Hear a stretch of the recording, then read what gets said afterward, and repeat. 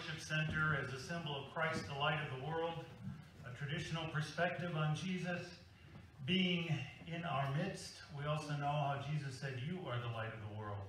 And so while this candle provides us with inspiration, a focal point in our worship center, and light in our lives as we are gathered together in this relatively brief time, we know that when it is extinguished at the end of our worship service, the light does not go out, because we, as the people of God, go out through the doors into the world and bring the light that we receive here with us.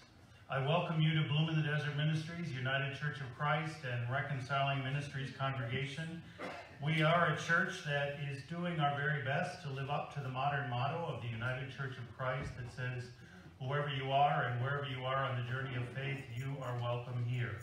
And so it is our intention to be welcoming in as broad a spectrum as possible, knowing that in the midst of the dimensions, to use a word that's coming up in our first hymn, in the midst of the dimensions of the Coachella Valley, we are doing our best to be as diverse as we can, representing the people of God and that are here, so that we know that we are people who are black and white and red and yellow and brown, that in God's creation people love one another in a variety of ways. We welcome people who are straight and gay and bisexual. We know that identity is something that comes from the inside, and so we know that we welcome people who are cisgender and transgender, gender non-declaring, intersex, non-binary. It is our desire to welcome people as you see yourself from the inside out, instead of an identity we would foist upon you. So we do our very best at that, and so if we make mistakes or if we have wrong assumptions, simply offer to one another in this safe space a word that brings us into good relationship with you, and that way our welcome continues to be of the value and integrity that we hope that it is.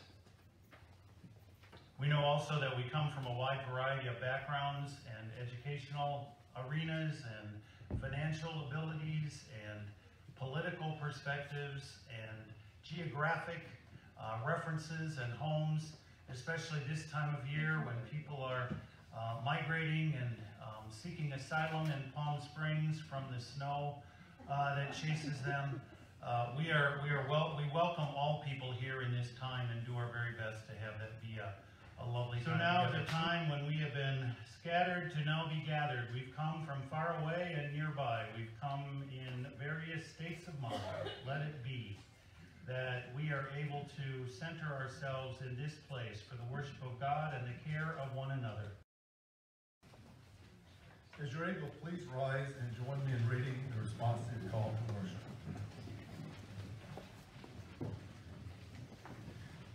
We are in the presence of the living, compassionate God. We remember God made us in the image of goodness. We are the reflection of our creators. Sustain us then with the blessings of our sisters as much as brothers. Ground us with friends. Bless us with desire to seek truth. That's how we can help our communities find healing. We are encouraged to bless one another. Empower us to make this reunion a time of renewal as well. Shalom, salam, iman, paz, peace.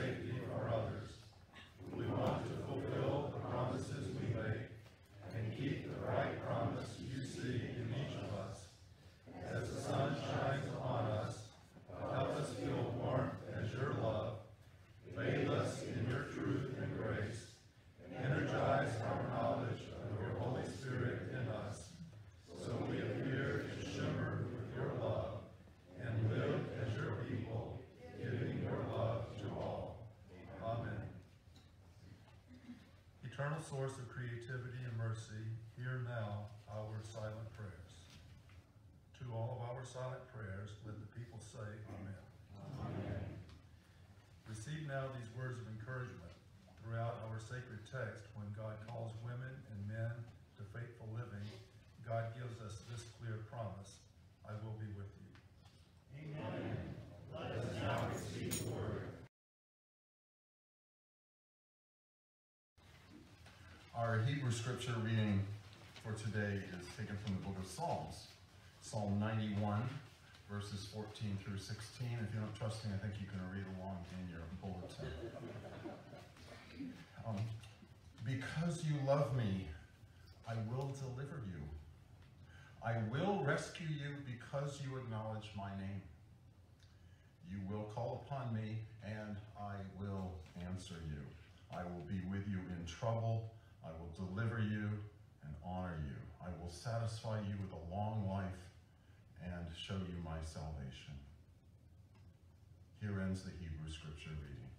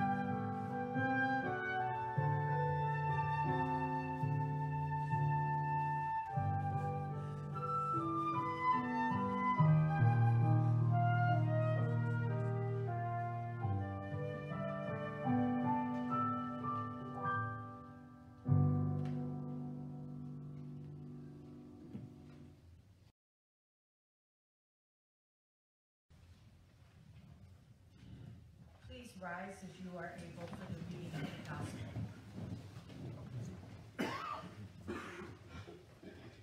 Gospel scripture reading for today is from the book of Luke, chapter 4, verses 1 through 13.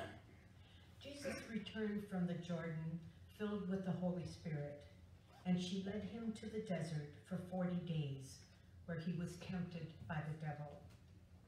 Jesus ate nothing during that time, at the end of which he was famished. The devil said to Jesus, "If you are God's own, command this stone to turn into bread." Jesus answered, "Scripture has it, we don't live on bread alone." Then the devil took Jesus up higher and showed him all the nations of the world in a single instant. The devil said, "I'll give you all the power and the glory of these nations.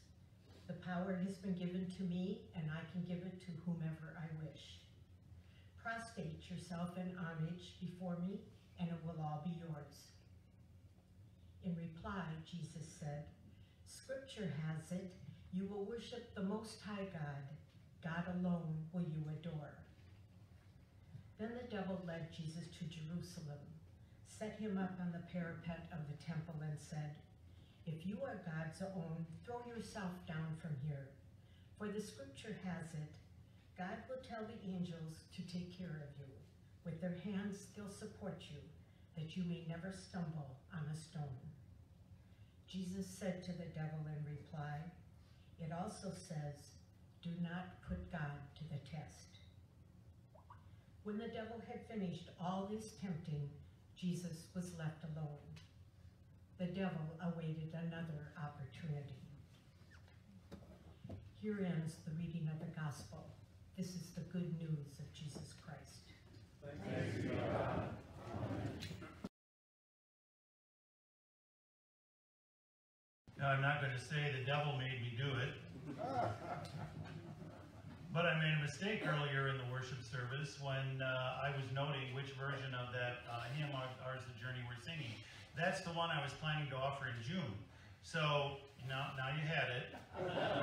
Come back in June for the version I was talking about today. Let's pray. Bless us, loving God, as we continue in our worship time together. We know that you are blessing us continually. We pray that we are able to open our hearts and minds to receive that and to understand your care for each one of us as we're gathered here among people who can further love us in your name. We continue to develop our identity as your people, as the body of Christ in the world. We know that that takes many shapes and forms via each one of us. We pray that your blessings will be what enables us to do what needs to be done and be who needs to be in every particular time. As we continue in our worship today, we are thankful for the beautiful music that inspires us and the words that call to our attention. We know that there are many words that we're singing and words that we're thinking and praying and hearing. We pray that today, in this time, the word that you have for each of us is what is able to make it to our hearts. We continue to be here, and we're thankful, loving God.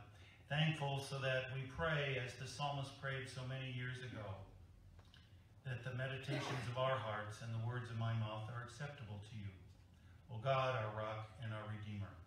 Amen. Amen. Lest we think our times are unique, let us remember when Bloom was born. Back in 2002, our nation was rattling sabers globally and grieving locally over the horrific losses of September 11th, 2001. Mike and I quit our jobs, sold everything, and moved here with a commitment to try to do inclusive ministry. For us, it was all new in 2002. It was our vision and demonstration that an out-gay clergy person with a Methodist background could be a good pastor in a local setting. Soon after arriving in the desert on July 9th, 2002, after a zigzaggy, I called it a land cruise, across the country, visiting historical sites and national parks. We got involved as we were doing very early organizing and trying to figure out what to do. There was an effort going on to organize a union among the casino workers in order to, here in Palm Springs, in order to give them a better voice in their work and a higher standard of living. There was no Reconciling Methodist or Open and Affirming Ministries in the Coachella Valley. The closest one was the Open and Affirming UCC Church in Redlands. There were many persons living in the area whose hearts had been broken and spirits had been abused by preachers and congregations who rejected homosexuals from church. Soon after moving into our first apartment over on Skyview Drive, a card came in the mail from the Reverend Jean Audrey Powers, a powerhouse woman, if you know her, in the United Methodist Church, who was then retired and living over at Pilgrim Place in Claremont. She sent us a card and a check for $100, which in those days, it's $100 is still $100. But, you know, that was when we were first getting any sort of contributions like that. So it was very welcome. And also welcome in the card was this message that she sent to us. She wrote and encouraged us to bloom, blossom, and celebrate. Bloom, blossom, and celebrate. Now, these are just a few of the many, many, many dynamics that were in motion as the idea of Bloom in the Desert grew from a seed, from a sparkle, into budding ministries. And now look at us, blooming in so many ways. In today's fantastical gospel reading, we find tenets of faith consideration from before and since it's been written. The quick tour of tempting offers that Jesus is made might sound like a fun weekend to some. The concentration in this story is on 3 levels, which were basic to faith in whatever Middle Eastern tribe the ancient hearers would identify. And it's certainly easy in this case to make comparisons across the millenniums from those devilish offers to today's variety and widely touted social, financial, and career aspirations. The countercultural stands that Jesus takes in Luke's gospel in the story of these famous temptations, the countercultural stands that he takes are 3. And they're pretty easy things to remember. Humanity is nourished on more, with more, than physical satisfactions. All power and glory in the world does not measure up to the worth of a meaningful relationship with our God. And it is folly to think that we can tempt God in any way into doing what we want done. Now, this is part of the continuing story of Jesus. The gospel writers recently had him up on a mountaintop interacting with the prophets, being confirmed by God's voice and shining brightly in what is called the transfiguration with the effervescence of God's approval. And then they show him in our story today going to the desert for the great biblical number of 40 days and 40 nights, which really amounts to the writer not knowing exactly how long it was, but just knowing that it was appropriately long enough to do what needed to be done. Then he is tempted and outsmarts the trickster. And Jesus does all the right things to make ministry work. These are the core values to ponder in our own faith journeys and in our daily lives. Physical satisfactions do not provide all for life. All the power and glory in the world that is being claimed, that we see being claimed every day, is of no value or no similar value to a meaningful relationship with God. And it's folly for us to think that we can tempt God into doing what we want done. They speak to ordinary human conditions and many hopes. And in our world today, they are contrary to the prevailing ways of thinking. In the spirit of that way of thinking, I humbly hope that we will remember that Bloom was co-founded as a contrarian action. For one thing, we wanted to bring a faith perspective to life that would challenge ordinary Christian perspectives. I know I wanted to preach the gospel in a way that helped it become more relevant in people's lives and help us make decisions about our actions at home, in school, in church, and in the voting booth. This is the gospel of Jesus that seeks truth in human interactions and inspires us to work for compassion and justice in the world. This is the gospel that had us on street corners protesting against the Iraq War when it broke out, and had people coming up to us and saying, I'm finally glad to see a Christian church out doing what we hoped the Christian church would do.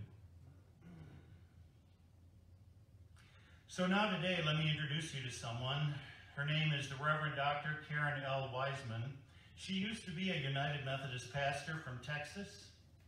She was in some of the very same meetings that Mike and I attended for the start of the Church Within a Church movement. That group was the small group, that small national group of people working for church change after the Methodist General Conference of 2000. We hear a lot about what's going on now after the conference meeting that just happened in February. But quite frankly, this sort of thing has been going on since 1972, 1984, 2000, 1994, 2000, 2004, and again this year. It was the actions of the United Methodist General Conference in 2004 that made this congregation decide that they didn't want to be Methodist anymore and decided to move into the UCC. Mike and I were involved in that early group, the Church Within a Church movement, which supported Bloom early on. We were active with the group, and they were very supportive of us in our co-founding. Now, back in the old days, in the early 2000s, as Bloom was beginning and the Church Within a Church movement was finding its way through organized meetings, Karen, who I just introduced you to, did not cotton to a mission to do things that might get people in trouble. And as a result, she stopped participating in our reform movement so that she could remain viable as a closeted lesbian among the Texas Methodists. I do not know what happened to her in the meantime, so I was a little surprised to learn about a month ago that she is now a UCC minister in Pennsylvania.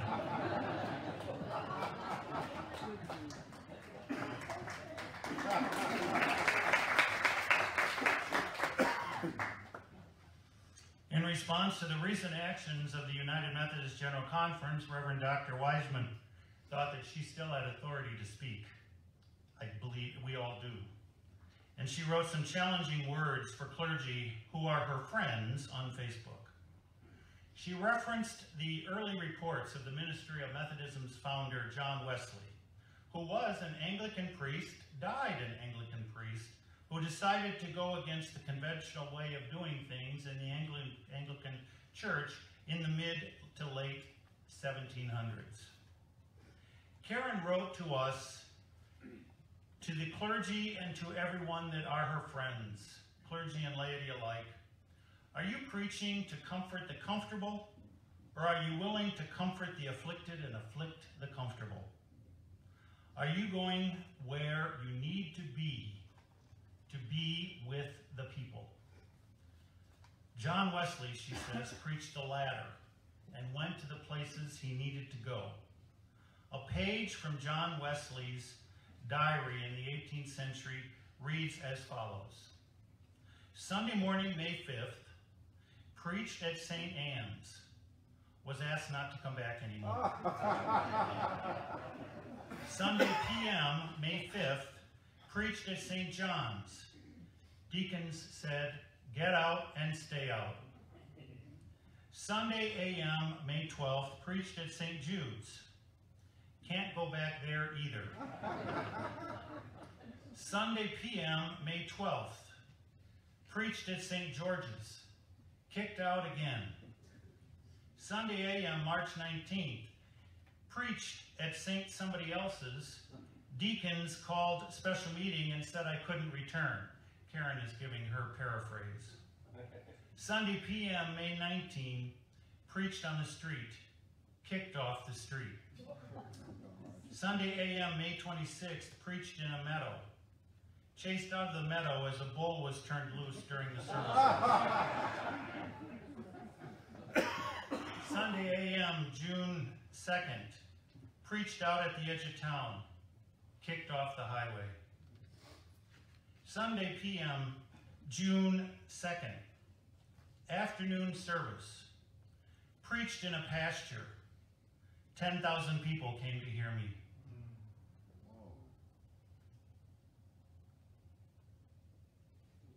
Don't give up. Don't give in. Right now, we all need a word from God about grace and love and affirmation. And Reverend Dr. Karen says, preach the damn gospel. Now, Reverend Dr. Karen was a Facebook posting in response to the actions of today's Methodists. It wasn't a lead up to an advertisement for an afternoon Sunday worship service. While we do our best each Sunday to offer the extravagant welcome we aspire to offer, there are still church people causing hurt in the world and sociopolitical conditions that are doing people in. There are still church officials telling some people to get out and not return. There are still people turning bulls loose in the meadows of progressive Christian thinking and inclusive church missions in order to disrupt and scatter the gatherings of thoughts and actions. And 16 years after starting a Methodist outreach service, outside, not in a meadow, but in a rose garden, we are still here in the mission field. We do not have 10,000 coming to hear me yet.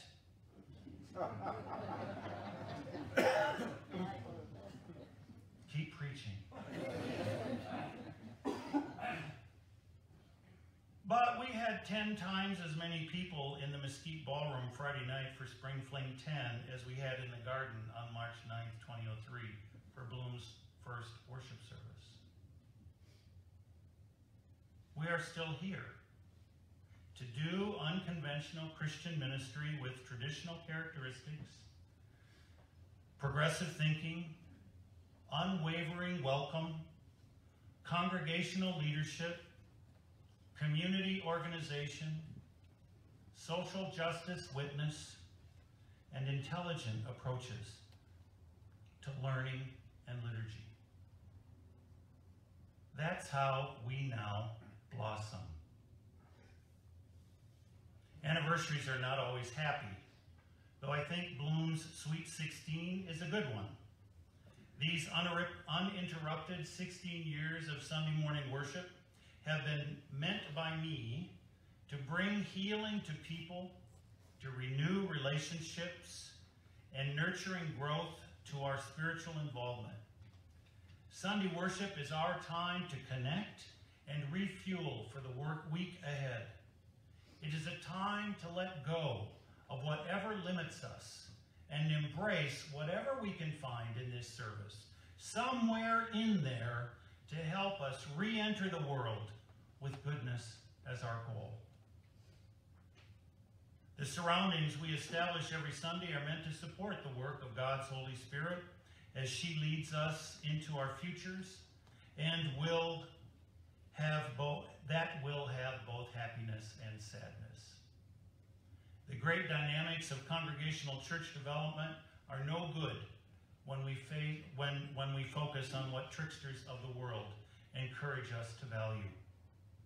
Instead, we turn to each other for love and our words for support.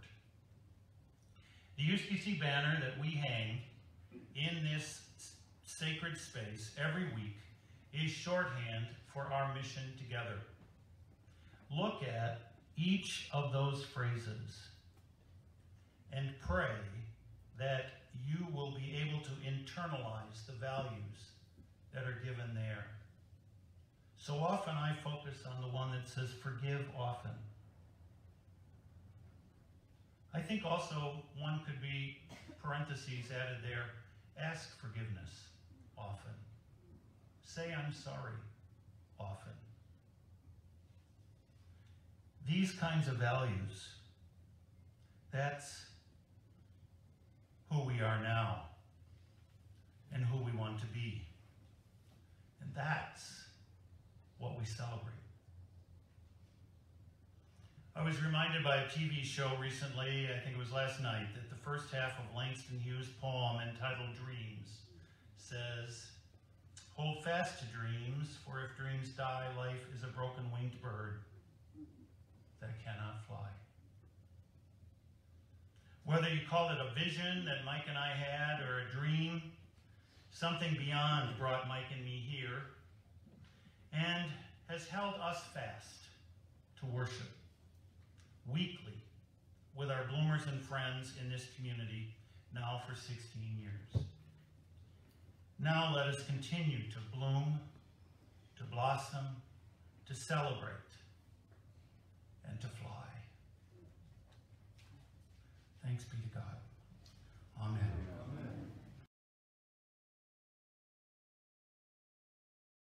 I would just like to ask John DiNapoli to come forward briefly for just a brief moment. It would help my thing. No, this is about you. Just a brief moment. We did, at our annual meeting, elect new officers as a part of our congregational life. And also at that meeting, John DiNapoli here completed his 3-year period of time that one is allowed. He's in the best shape of anyone that's ever done it. He has completed. We have a mandatory, term limit of 3 terms for moderator, and he gave us all 3 of those years, and we're very grateful for John's leadership. And I just wanted to note in this little moment the fact that we do have a tradition at Bloom that we have a plaque at the office that has the names of all of the moderators of this congregation since we affiliated with the United Church of Christ in October of 2005. So this includes the names of Debbie Laura Toney, Mary Fowley, Richard Bentley, Stafford Fredericks, Bill Davison, Linda Lang, and now on the plaque, it includes the name John DiNapoli, who served from February 7th, 2016 to February 10th, 2019. You know that, 2019. So we are thankful for John's leadership, and let us pray that and then offer our other customary appreciation. So, God receive our prayer.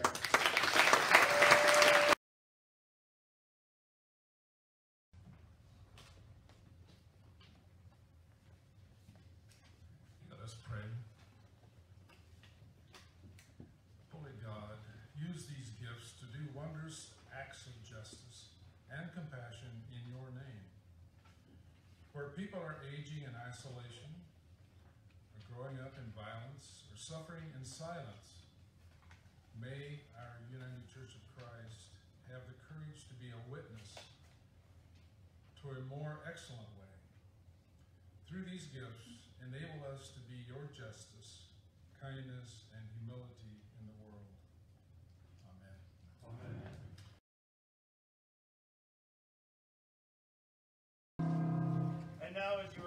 us reach out and connect with one another, and we pray together the prayer given to us